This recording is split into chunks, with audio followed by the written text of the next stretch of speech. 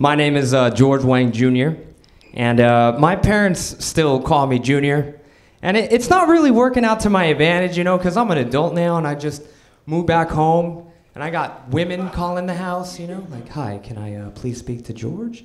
Okay, hold on. Junior! That phone is for you! And she always acts like it's the first time I've ever come in contact with the lady, you know, it's a lady, woo! Start dancing around, you know, just doing the moon. I got it, hang up! I got it!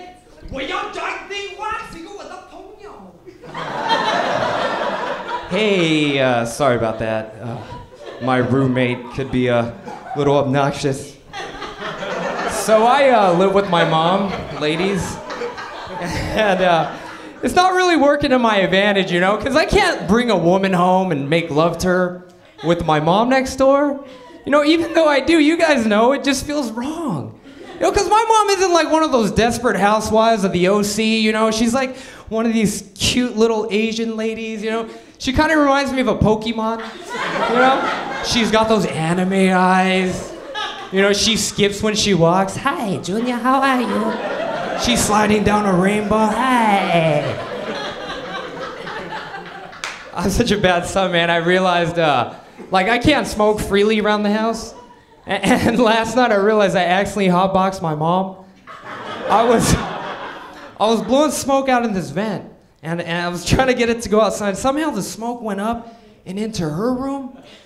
This morning she's like, you know, last night I sleep and then wow, I don't know what happened, you know, and then I'm dizzy, and then my heart said boom, boom, boom, boom, boom, I don't know. I was like, yeah, Mom, must be this new incense I'm burning. It's called OG Kush.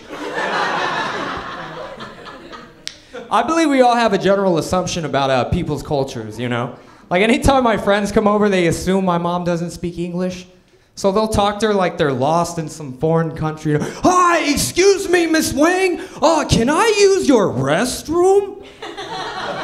It's like, dude, why are you talking to her like that, man? She speaks English.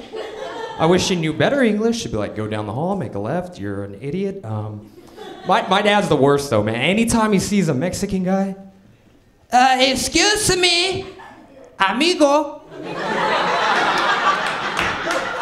Do you have agua?